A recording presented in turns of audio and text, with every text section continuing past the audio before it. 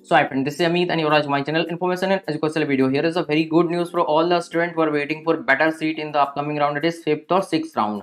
As you also know, after round 4 that has been done today, there will be the exit option available for the student who don't want to proceed with the Josaa counseling and those students who don't want to take the admission in the allotted seat. So all those seats will be given to next rank student. So obviously the cutoff will change. And from 9 to 10th, a student will able to exit from the Josaa counseling. It is withdrawal, you can say, and once you withdraw, you will get the refund of that. And many students will do the withdrawal now and after 5th round also. So all those withdrawal will make the cutoff change and it will go up to higher rank. Not as compared to csab counseling, but also in 5th but in Josaa also the cutoff will change in 5th and 6th round. It is huge. You can check in the previous year cutoff also.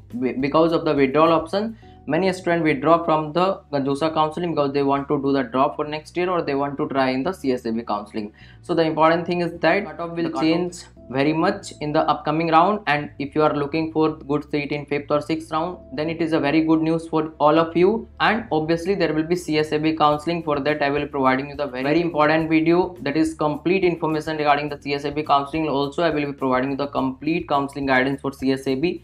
If you want, you can contact me through Instagram or WhatsApp number. There is a nominal charge for that. Once you register, I will guide you for everything, that is all rule and regulation, choice filling, decision making, document upload, and all type of guidance up to your admission is done. That is until you do the physical reporting to the college. So hope you get this information very useful for you. So please try to subscribe.